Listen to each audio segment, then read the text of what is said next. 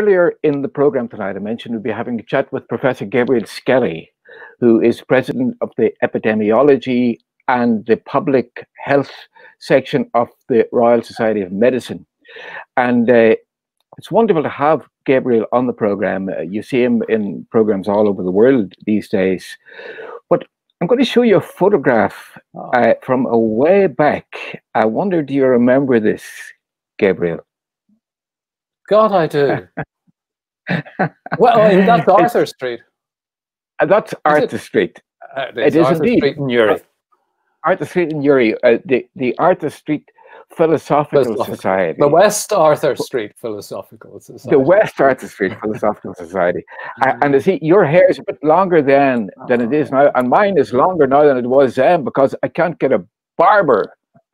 I was a very scruffy-looking junior doctor at those days, yeah.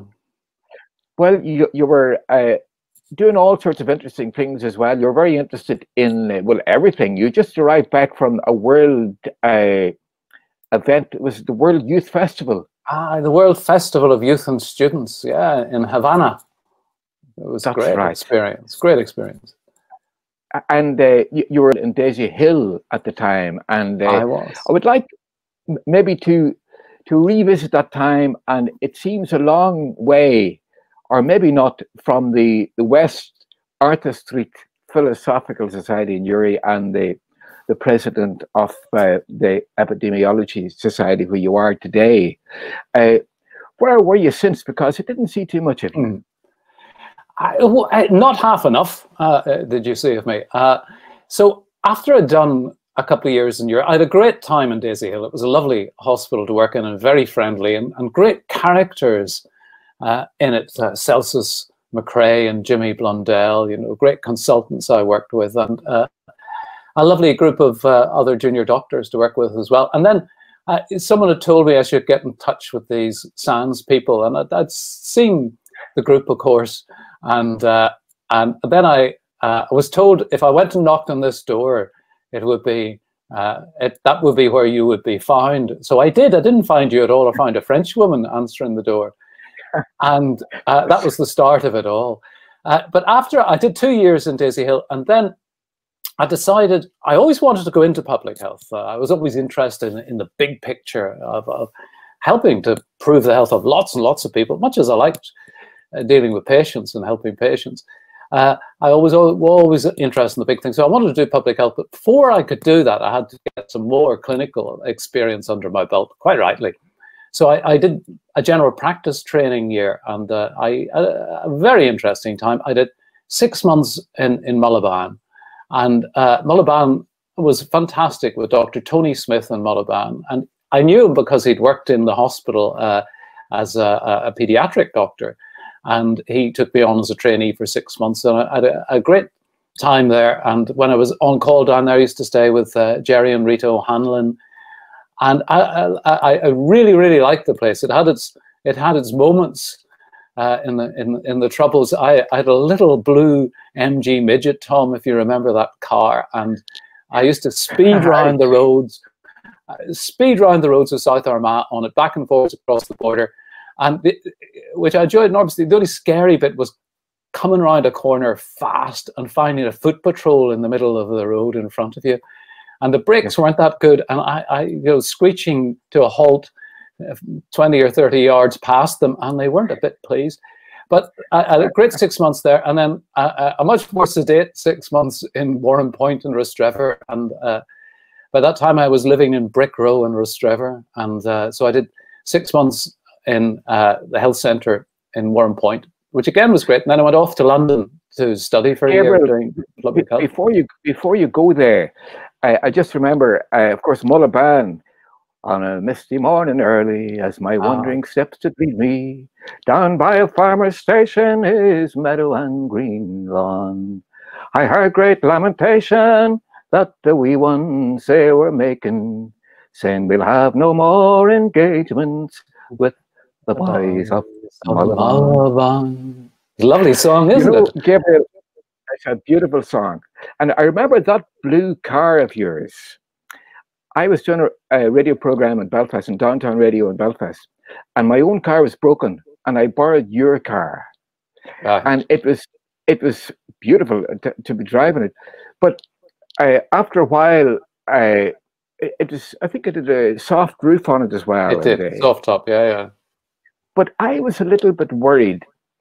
Maybe it's a Catholic thing to be guilty of everything, but I was worried, am I insured to drive this car or not? Yeah. And doctor's car was written somewhere on it, you know, and I was stopped. There was a whole traffic jam, and it was dark, and this policeman walked up to me, and he said, "You're the very man we need." Doctor's car was written. And I said, my God, if I say I'm not a doctor, he might say, where's your insurance? As it turned out, I was insured, but I didn't know it at the time. So I got out, he was already gone, so I went and followed him. And there was this poor woman who she bumped her nose. It wasn't bad at all, you know, but she was bleeding from her nose, and she took a look at me. She said, "Doctor, I'm not too sure what to do, because the blood's coming out of her nose, and she's putting it in her hand, then she's putting it in the other hand, thinking maybe it might be useful for again." But eventually, I said, you know, I went to school and I learned about geography and where Timbuktu was, but I never learned much about the human body or what you do with a bleeding nose. But someone had told me that if you pinch your nose and hold back your head, it's a good idea. So I told her that. So anyway, the policeman came back and he says, "All well?" I said, "All well." And he says, "Thank you, doctor." I says, "Thank you, sergeant." But anyway, Gabriel, go ahead. The car. Just to divert on the car again, actually, the one time I remember the car, Hamish Imlach was overstaying, and he was doing a gig in Mark's Bar in Dundalk, and he had no way of getting there. And I said, "Well, I'll come down with you, Hamish, and I'll take you down." And of course, I hadn't quite got the calculations right, because Hamish was not a small man, this large Scottish folk singer. And getting him into my wee MG midget, a little tiny sports car, and his guitar, and to and from Mark's Bar, Dundalk, and the car was bravely overloaded with him. Just going back a little bit to Hamish Imlach that you mentioned, who was a big influence on Billy Connolly, by the way. But Hamish was fond of a drink. He was. As we very euphemistically put it. But I remember one morning he was staying with us, and he was shaking the next morning. And I said, "Hamish, you're shaking." He says, "It's the only exercise I get." I remember seeing him in your house with that particular attribution, you know. But he was a masterful, a craftsman, just a fantastic. On that gig when we were in Dundalk, you know, Hamish was up on stage singing in Mark's Bar in Dundalk, and it was a great crowd, and he stopped dead halfway through a song, and he launched off into a great story. And what happened was he'd broken a string on his guitar, and he just stopped the song. And while he was telling this great story, you know, took the old string off, fished one out of his bag, put the new string on, tuned it up, and finished the story, and off back into the song just where he'd left off. A consummate performer, just fantastic. Yes. But after I finished all that, I went off to London to study for a year. I got onto a public health training scheme, and I went to London for a year, and I had a great time in London, and I learned so much. I met so many wonderful people in this fantastic international school of public health where I was studying. And I met a lot of people in London and went to a lot of music. I used to go and see Peggy Seeger and Ewan McCall and all sorts of people, and great music, the 100 Club in Oxford Street, and it was just fantastic. And so then I came back, and I was working at that time in Ballymena, and I was living at home in Belfast and getting down to Rostrevor just at weekends. And then I'd met someone in London that I kind of took a notion of, and we ended up getting married, and Rona came and lived in Belfast, and we worked there very happily for a long time. And I just kind of made my way up the ranks. So I was Director of Public Health for the Eastern Board in those days. And I was there for 5 years as Director of Public Health, and all sorts of interesting things there setting up young people's sexual health services, which got me into trouble, of course, with those people who thought young people shouldn't be having sex, and I was only encouraging them and all that stuff. And then I got asked to go to London, or to England, to a big job, a very big job, a regional job. And I thought, yep. And at that time, actually, Tom, I was kind of in dismay about the troubles that seemed to me to have been going on half my life, or more than half my life, and there was no sign of it ending. And getting the offer to play Premier League, really, in the public health world. And so I went off to England. So I've been in England now since 1993, and I'm still here. I live in Bristol, and I've had a great career. Well, Gabriel, you met up with Ewan McCall and Peggy Seeger in London, and indeed just a year ago or so, you presented the Creative Arts Award to Peggy Seeger, and it was wonderful to see the two of you together, Gabriel. But you also see the value in song and in that song tradition, and you being a great advocate of public health here and in the UK and so on. You actually, I believe you wrote a song about the public health system. I'd love to hear it. I'd love to hear it, if you wouldn't mind giving it to us. It's about public health and the people in the history of public health who've really done so much to improve public health, and the heroes, people like that people will have heard of. Edward Jenner, the man who really produced smallpox vaccination in an effective way. And some you mightn't have heard of, John Snow, who found the cause of cholera and the spread by water in London, and very important man. And Edwin Chadwick, a great reformer, a lawyer in the Poor Law Commission in England, set the basis for the whole development of the public health system. And a woman, you know, that isn't honoured enough in the north of Ireland, a woman called Kitty Wilkinson from Derry, who went to Liverpool, and at a tragic arrival in Liverpool, the ship foundered and some of her family were drowned. But she lived in Liverpool and married again. And when cholera came to Liverpool, she, her own kind of instincts, community instincts, she set up a big cauldron in the backyard of her house and set it up as a washroom, really, for the neighborhood. And cholera is a terrible disease, but it really doesn't do anything for the bed linen. And they would bring bed linen from the community there and boil it up in her cauldron and have it dried and so on, so that they'd clean linen to try and stop the plague. And a very famous woman in her time, and there's a window to her in the Anglican Cathedral in Liverpool. Anyway, I could go on about these heroes forever. Anyway, so I decided I'd sing a song, and I thought it was, and I sort of put it a bit like a calling on song, where you're introducing characters to the audience. So it goes something like this. Come, all of you men and you women who work for the welfare of all, come and listen to this song while I tell you of how we must answer the call. We have all come from far distant places and traveled by road and by rail. We have come to learn from each other that hygiene and health might prevail. Edward Jenner, he did walk among us. He studied both cuckoo and pox. Sarah Nelms helped him defeat the virus, though many his efforts did mock. John Snow, he was a great hero. His deeds, they are famed and renowned. But without the poor widow of Hampstead, sure the truth it would never be known. Kitty Wilkinson, she came from Ireland. In Liverpool cholera did meet, and her wash house it shone like a beacon, helped the people the peril defeat. Edwin Chadwick, he was but a lawyer, he knew not of physic or blade, but his work It laid the foundations on which all of our progress is made. So never forget where we came from and the heroes we honor today and the poor people who stood right beside them.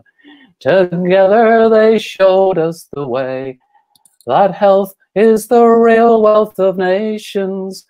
That's a truth that none can deny. So let all of our people be healthy, and let poverty perish and die. There you are, Tom. Beautiful, beautiful, Gabriel. Beautiful. Is that your own song? It is, yeah. And unusually, I actually wrote it all up and published it in a medical journal. It's the only one that's been. I suspect it's the only contemporary song that's appeared in a proper medical journal. And a couple of people do perform it at public health gatherings and meetings and things like that. So that's nice. I think the history of these things is so important. We need to know about. If you don't know about your history, you're doomed to repeat your mistakes.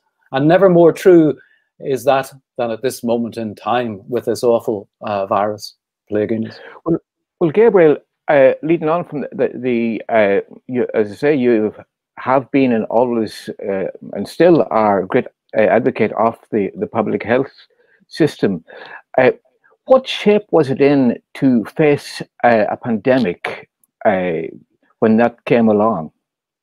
Well, it depends where you're talking about, Tom, interestingly enough, because there was the emergence of an earlier coronavirus called SARS, and you'll remember SARS, and it shot around the world and killed quite a lot of people. It was a very, very nasty virus, but it wasn't quite as easily transmitted as this one.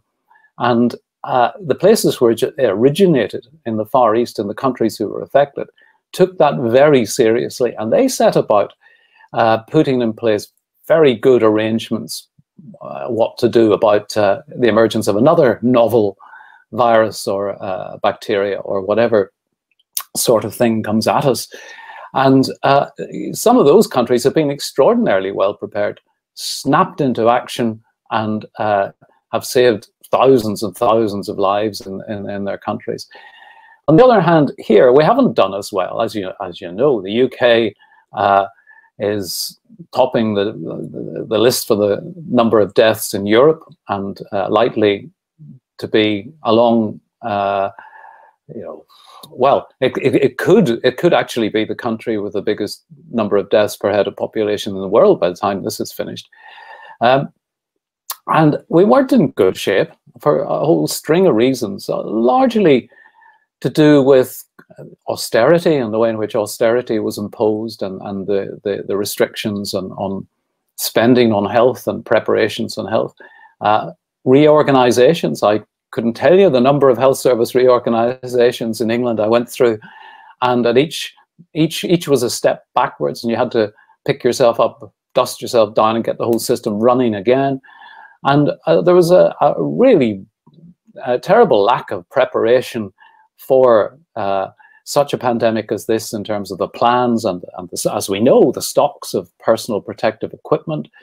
And I think most worryingly is the way in which the public health function has kind of withered away over the last 10 years. I resigned very publicly from my very senior post in the Department of Health in 2012 because I was so unhappy with the way things were going, and I wasn't prepared to spend any more time being paid a very generous salary for dismantling everything I'd spent the rest of my working life to put together. And so it has proven to be that the public health system hasn't been fit for purpose. And I think our politicians have made bad decisions, and they haven't had the right advice along the way. And clearly the preparations weren't in place, and we're paying the price for that. And we're going to go on paying the price for that until this particular pandemic is over.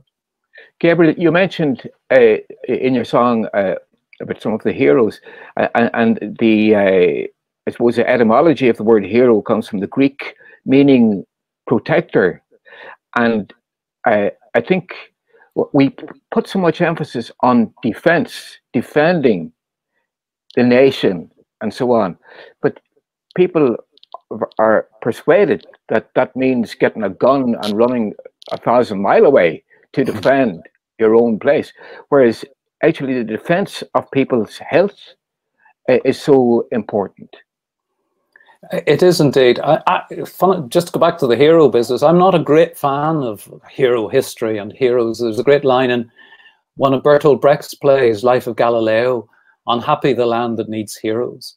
And I think that's very, very true, which is why I talk about the plain people in that song as well, who really made the difference.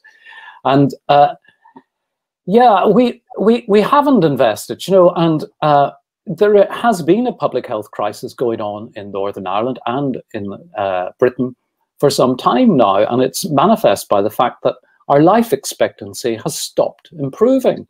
Now, this is the first time this has happened in over 100 years outside wartime, that life expectancy has stopped improving. Our health's always got better because we always made collective efforts to make it better, and our lives better, and our living conditions better, our environment better in so many ways over the last century or so.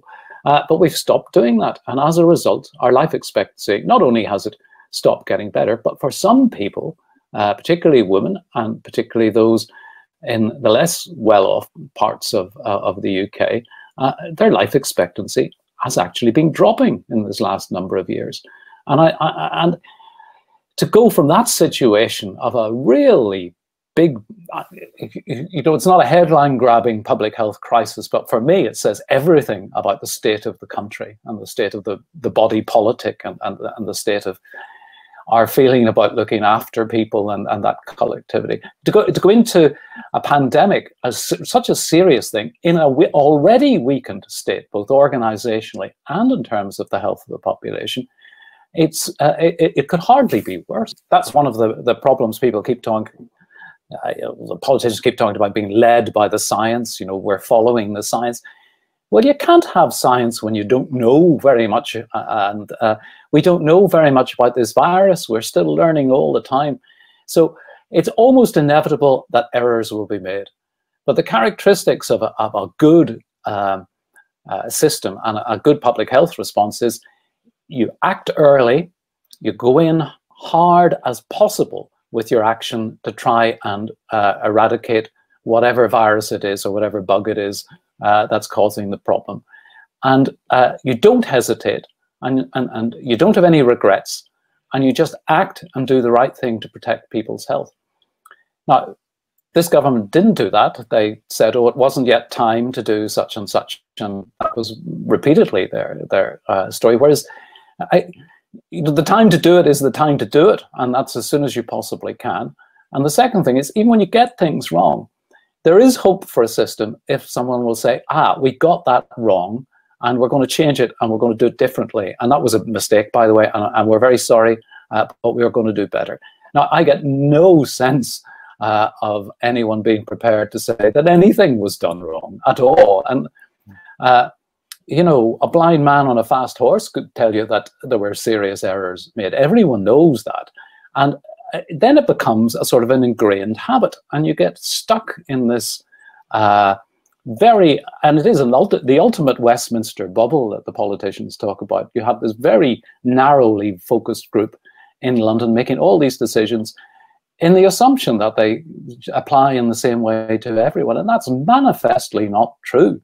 There was an opportunity in large bits of Britain and in Northern Ireland to act faster, earlier, when the disease was still in its early stages, and you know, hundreds and thousands of people will still be alive if they'd done that. That's my view, anyway.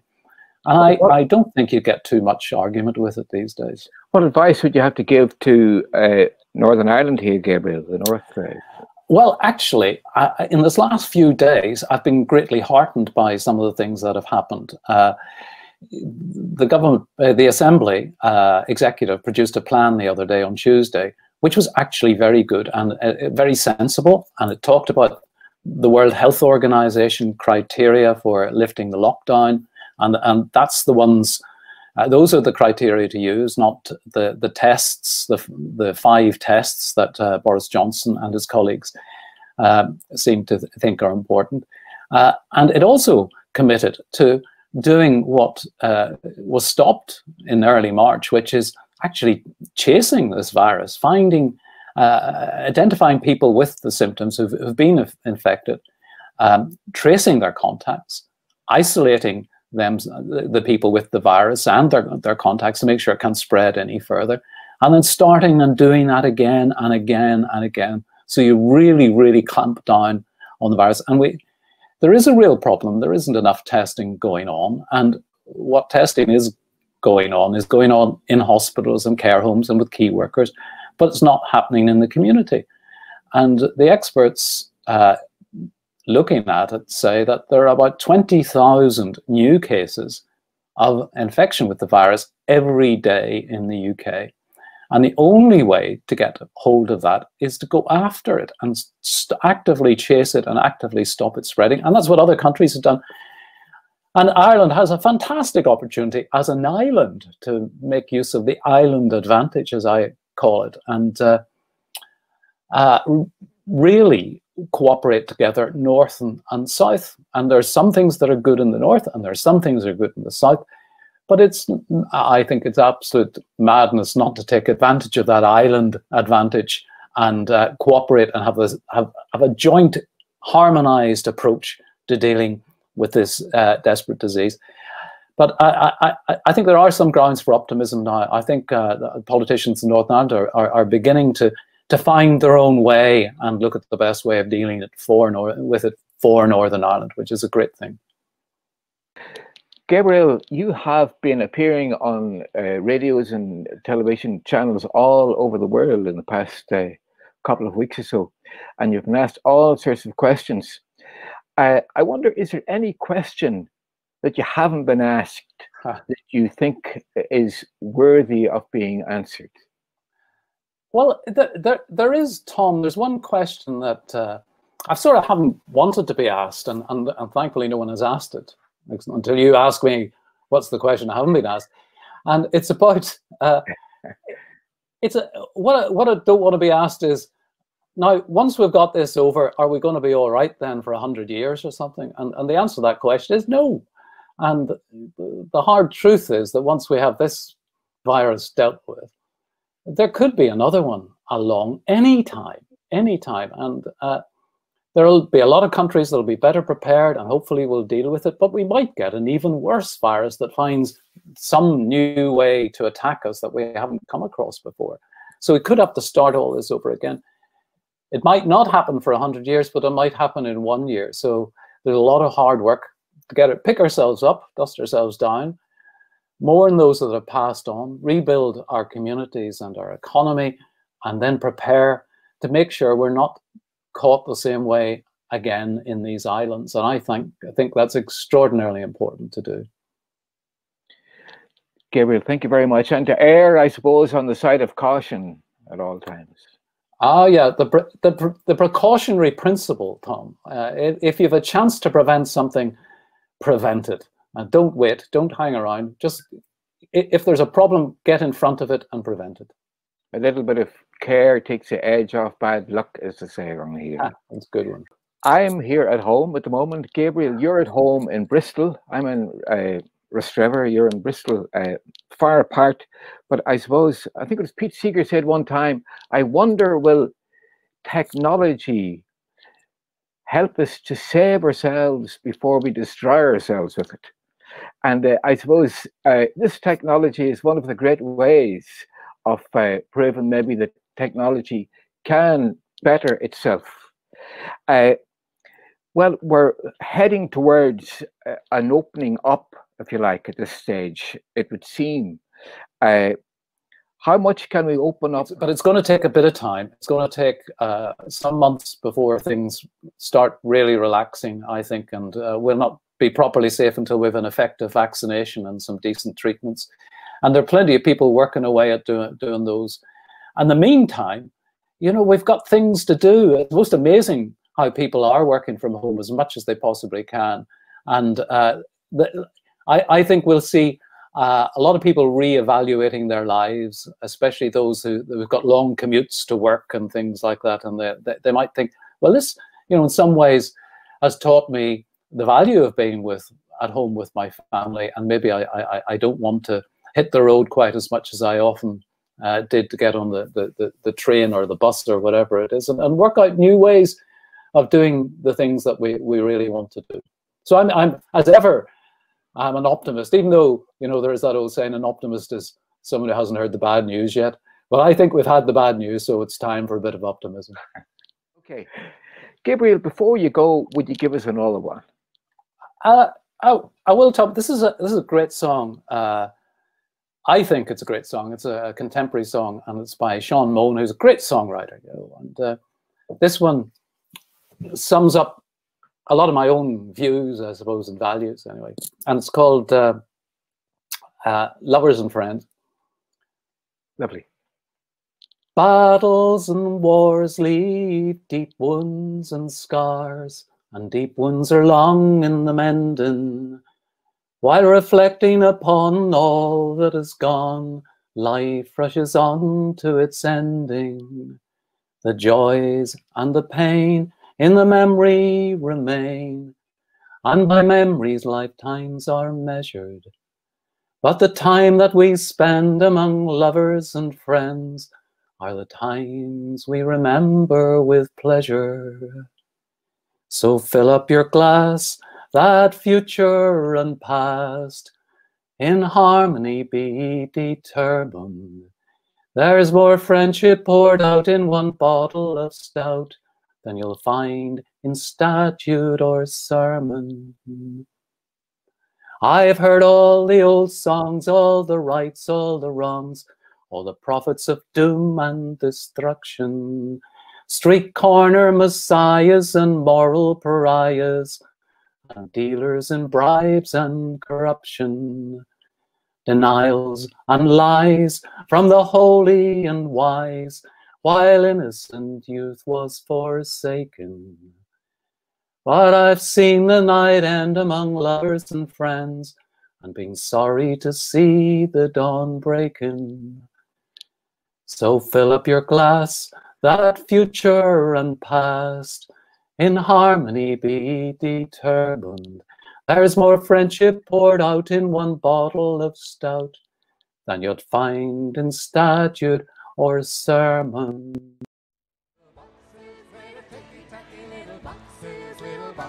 Little boxes, all the same. And there's a green one, and a pink one, and a blue one, and a yellow one, and they're all made out of ticky-tacky, and they all look just the same.